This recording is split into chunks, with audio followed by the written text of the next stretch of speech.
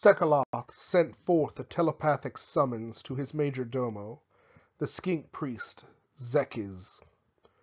"Prepare my forces to march," the Quaddle Lord commanded.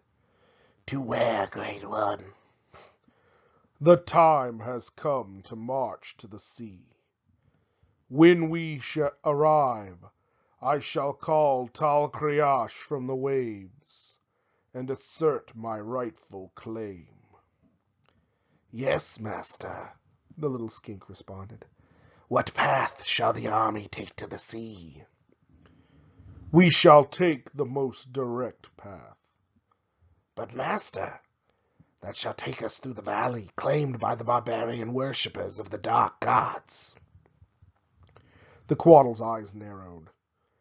"I am tired of these endless distractions, Zekiz. Either the barbarians will stand aside, or they will be destroyed as were the Sylvan elves. Now prepare the march at once."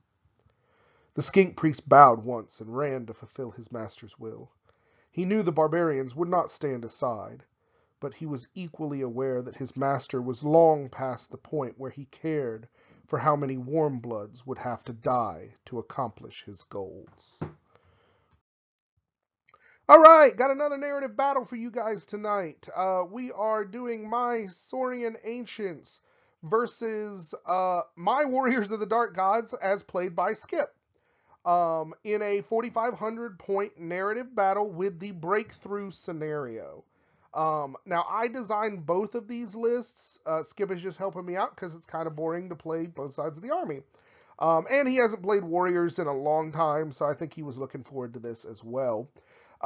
Again, we are using the map pack from the 9th Age forum site to design our board with the all the terrain on it. So we've had a lot of fun doing that, and it definitely gives different setups, although this is probably the most open one we've played.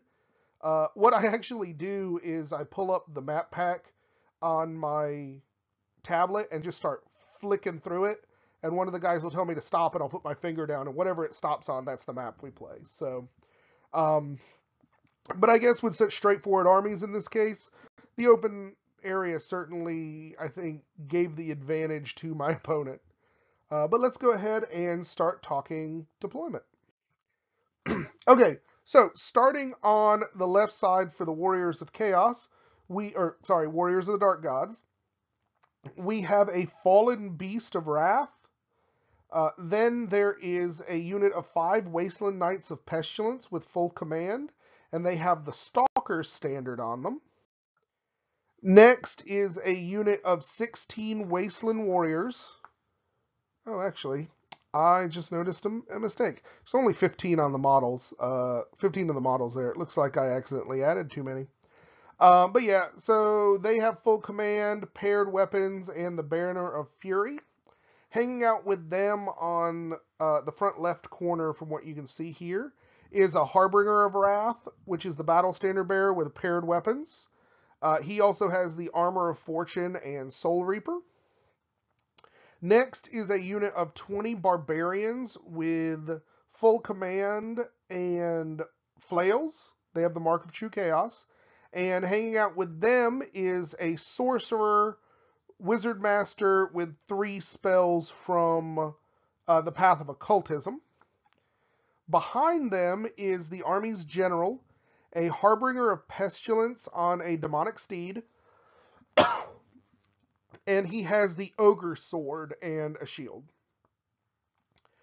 Next in the front line is a unit of Wasteland Trolls, just 6 of them with no upgrades. Then there is a unit of 5 Warhounds. Behind the 5 Warhounds is a unit of 10 Fallen of Wrath. Next to that is a Blood Beast who is bound to the Army's General. And then a Wastelands Giant with the Mark of, or the Chosen of Lust upgrade. So he's got like movement 8 and rerolls charge and flee distances, I think. So on my army, starting on the right here, we'll go right to left. I have 5 Caimans with musician and standard bearer. Then I've got a unit of 32 Saurus with spears, shields, and the serpent upgrade. They also have full command. In front of them is a salamander. Next to that are 8 skinks with blowguns. Behind that is a Taurosaur with the Engines of the Gods upgrade. Then there is 20 Temple Guard with full command. Hanging out with them is Sekaloth, my Quaddle Lord to the lore of alchemy this time. And he has the book, and that's it. In front of that is a unit of 10 Skink Skirmishers with javelins and shields. Then there is a unit of 20 Saurus warriors with hand weapon, shield, and the flaming banner. They also have full command as well. In front of them is another salamander. And then hiding in the forest here is a Stygiosaur. Pretty simple, pretty straightforward, so let's go ahead and get into the action. So, my opponent got the opportunity to go first and dropped his whole army, so he gets to go first. And he starts off real aggressively, moving everything up. And everything up on this side. He's bringing it just as one solid wall, with the idea that I'm kind of packed in here, and I'm probably not going to be able to escape as long as he doesn't give me any holes. Which is not a terrible thought. So my turn 1, because he's got no magic, well, no magic that really matters at this point, no shooting. So I move up very little, mainly just to get some targets to shoot at and to be ready for counter charges when he starts coming in. I do the same thing here. The biggest thing I do is I move up the Stygiosaur into the forest, forgetting that the knights had the Stalker standards, so I don't care about the forest. I do end up doing some good magic this turn and getting off Molten Copper and rolling a result of 12 for the number of hits, so I ended up getting enough Strength 2s in here to kill one of the 6 trolls. Then I start doing some shooting and kill 2 of the 3 dogs. And then I do some more shooting and kill the other 3. So his chaff I don't really have to worry about anymore. Then we go to Warriors of the Dark Gods turn 2, and the Pestilence Knights charge. I use my breath weapon as a stand and shoot, and only kill 2 of them. I know it looks like we've killed 3. That was because we forgot that he had the Stalker standard, and 1 died to dangerous terrain, but we will put him back in a minute before we get to combat. Over here, he actually failed the restrain check with the Fallen, and they tried to charge the Skinks, who stood and shot and ended up killing 2 of them, and then they failed the charge, so that's where they end up. And over here, this guy runs like crazy, random movement to get over to the fight, but I don't think it was physically possible for him to get into it, because he rolled almost max to get where he was. And everything else here advances. They're leaving the Fallen a little bit behind, but not much, just because they failed the charge. But he is in the point where he's threatening everything, and I've got to figure out some way to slow him down or start breaking his lineup, or I'm in a potential lot of trouble here. So his magic goes off. He gets the Grave Call off and sacrifices dudes to it to get the Strength 6, and I rolled like garbage to dispel it. So he kills one of my salamanders. And then ends up getting Pentagram of Pain off and killing a few of the skinks, but they don't panic. Then we go into combat. These knights just absolutely kill the Stygiosaur and overrun so that they're not going to get charged by my Saurus warriors here, and they end up way behind my lines. And then we go into my turn 2, and I go ahead and charge the Caimans at the Giant because I'm a moron. I forgot the Giant goes faster than them. One of the downsides of playing so many armies is I kind of get certain things confused. I thought the Caimans were initiative 3, and they're not. So, like, once I had completed that charge, I looked down at my sheet and realized I'd made a mistake, so this made me real nervous. Then I bring these guys over here to block up his warriors. Also, again, forgetting that with random movement, he can just, like, turn this guy around and come get me. So I'm kind of playing a little sloppy here, and it's a little annoying. Then I go over here and start blocking up these guys, figuring that maybe I can redirect and come in with some flank charges with my big Saurus brick. And I am absolutely sorry with this garbage picture, but all you can see I did is I turned the sword guys a little bit to look at that random mover because I was still thinking he was coming over here for some reason. All right, now the blurry is all done. I end up getting these. I don't get any magic off this phase because I'm rolling garbage for magic like I always do. I honestly don't know why I bother taking like big expensive wizards. Magic never really seems to work out for me when I do that. It's much better, I think, when I take a number of small wizards. I'm not sure why. But so yeah, so the salamander goes here, and I do get lucky and roast another troll. Then over here, I kill one of the knights with the shooting power from the Altar of the Ancients. It throws out like D3 metal seeking or metal shaping hits, so I killed one there. And I kind of got lucky here, I think, because the giant goes first and gets the thump result, which means he picks one model and just does 2d6 beatdown to it. Uh, and I failed the initiative check to stop him, so he picked up my champion and beat it to death. Uh, or no, I didn't have a champion in this unit, so he must have just picked up a random guy and beat him to, like 11 wounds. It was something stupid.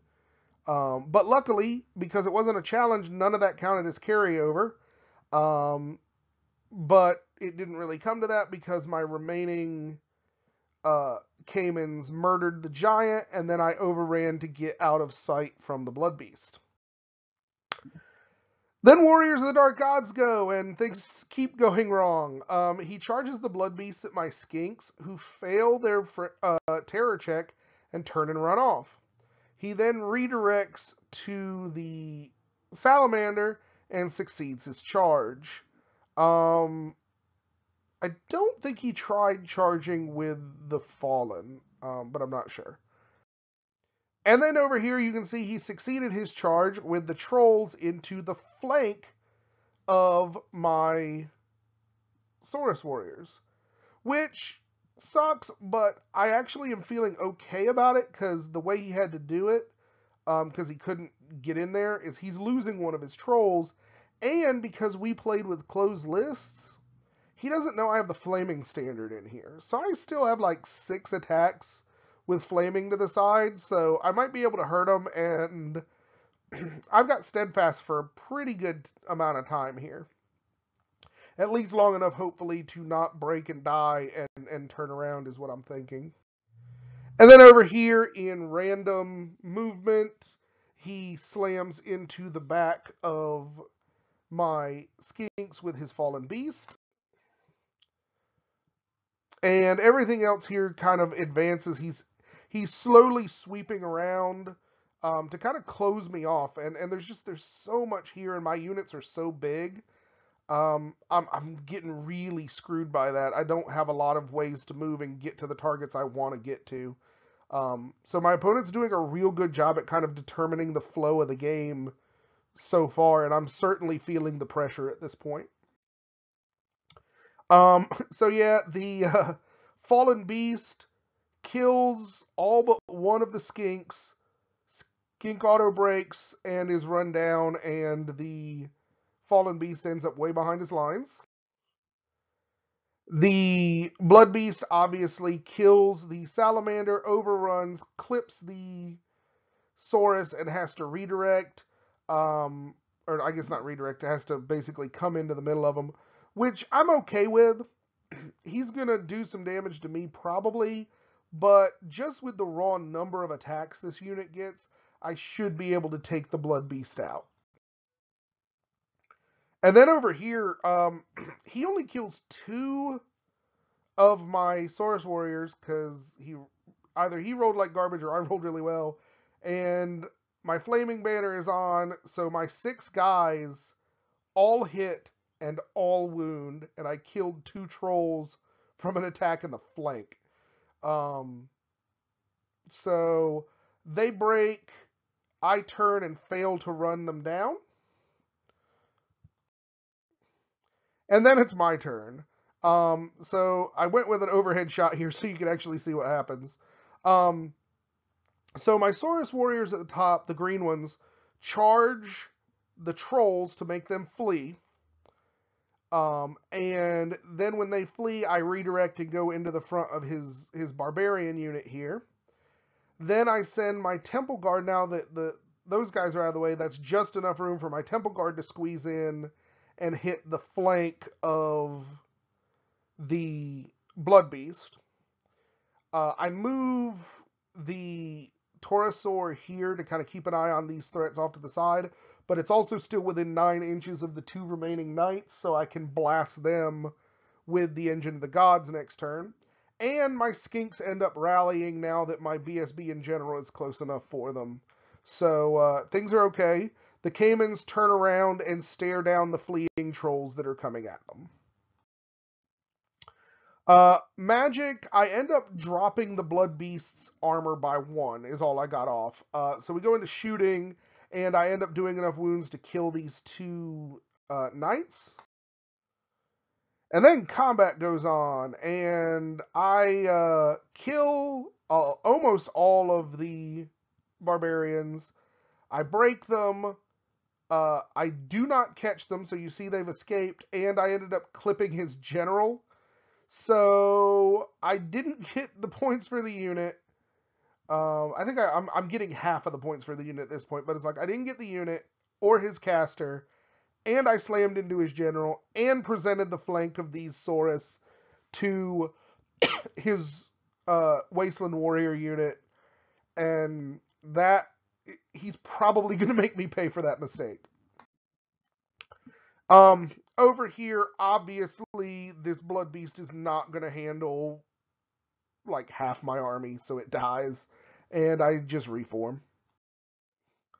So Warriors of the Dark Gods, turn 4. The Fallen charge the Skinks. I think I stand and shoot, so they take some damage. And in comes the flank charge from the Warriors. Not a huge surprise. His Barbarian unit reforms. I actually think we did this wrong now that I'm looking at it. I think he reformed so that he could get a charge. Or no, he rallied.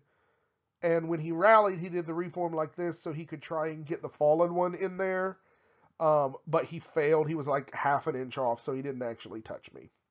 He did also rally with the trolls because he's within range of his general's leadership. Obviously, he gets no real magic of note. The Fallen here murder the Skinks and Overrun so that they can't be seen by my Saurus. And death comes swiftly to the Saurus up top. And he catches them with his general and fails to catch them with everything else. So they're kind of set there. Best thing about this is a beautiful flank charge now for my Temple Guard. And that's exactly what happens. I throw the Temple Guard in the flank, which actually gives me enough room to attempt to charge a long bomb charge into the back of the trolls with the Saurus. I think I needed a 10 and ended up sticking it. So I got Caimans in the front, Saurus in the back, and those trolls are probably toast. I didn't take a picture of the magic phase separately, but I did get a corruption of 10 off on his general. And the trolls just get murdered, and I turn and face the general. And over here, my Temple Guard absolutely slaughter the Wasteland Warriors and overrun into the Fallen one. Warriors of the Dark Gods turn 5. The Fallen reform and push up, which actually, now that I'm thinking about it, oh no, they're light troops. That's why they can do that. I was thinking they didn't have a musician, but they're light troops, so who cares? Um, and he basically bails his wizard out of the unit of barbarians, figuring that they're dead. He also ran his general around to the flank of my 2 big units over there. So we go into combat. I do kill the fallen one and overrun into his. Maybe I don't remember. Maybe he broke. But at any rate, I get into the barbarians. So my turn 5.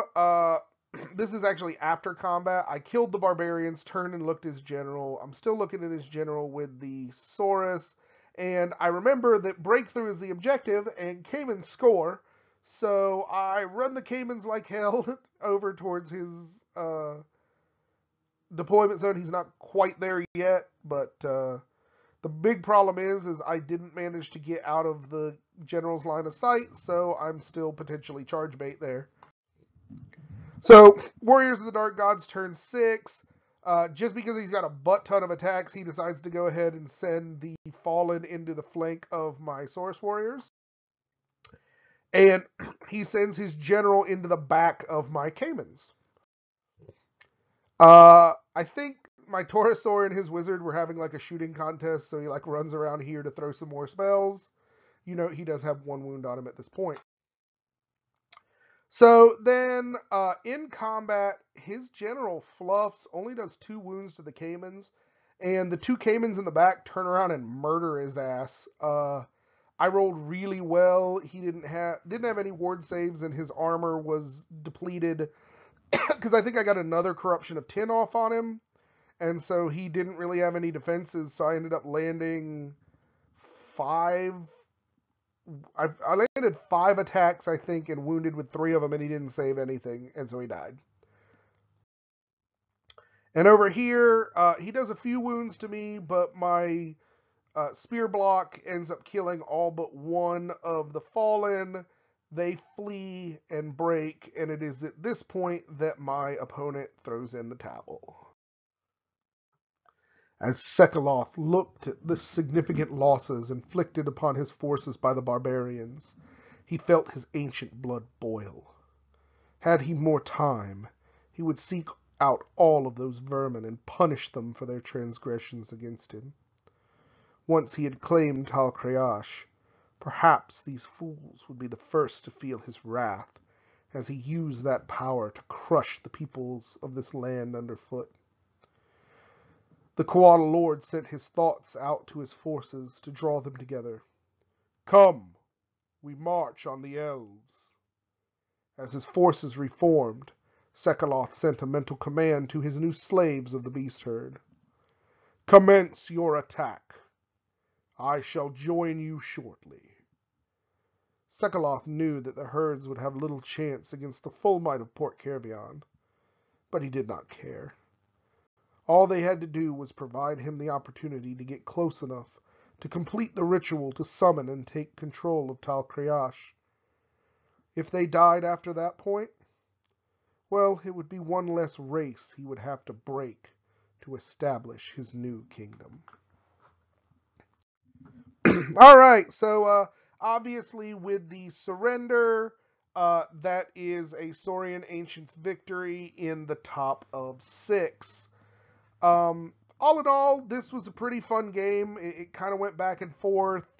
I definitely think the big thing that won it for me is just the bodies I had. It's kind of hard to deal with big groups of like 30 Saurus. I made some pretty bad mistakes here in general. And just it's I don't know. I think I kind of misplayed certain things. Not taking advantage of my magic maybe might be another good thing. I didn't really roll real well for magic in general, so I kind of had to make do with what I could, um, which is what makes me a little nervous about using these big 700 point wizards.